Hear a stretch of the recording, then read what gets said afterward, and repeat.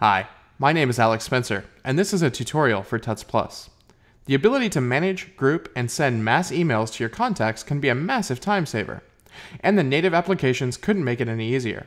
In this quick tip, I'll walk you through adding and grouping contacts on your Mac and show you how to mass email them in groups. I'll also encourage some basic email etiquette along the way. Let's get started. Open the Contacts application and press the plus button in the lower right area. Choose New Contact to add a new contact to your address book.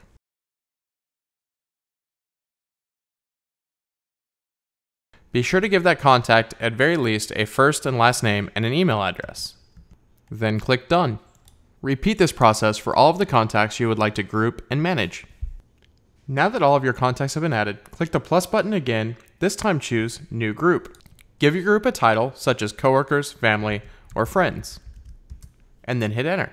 Click on the All Contacts group to see a list of all your contacts once again, and start dragging and dropping each contact into its appropriate group. Remember, contacts can belong to more than one group. Once your groups are set, choose the group that you want to send a mass email to. Right-click on that group and choose Send Email to whatever the group name is. Mail will automatically launch and fire up a blank email screen with the names of all of the contacts in that group pre-filled to the To line. Fill in the subject and body, and then prepare to send. Before you actually hit the send button, keep in mind a few things. 1. Spam is never okay. Ever. Only send email to people you know personally. 2. If you leave all of the contacts in the To field as they are right now, each one of these contacts will see the email address for the remaining contacts. So proper email etiquette dictates that you take all of the names in the To field and move them down to the BCC field. Then send the email to yourself. BCC stands for blind carbon copy. Any email addresses in this field will not be added to the email's headers. Therefore, no one else will know that that recipient received that email.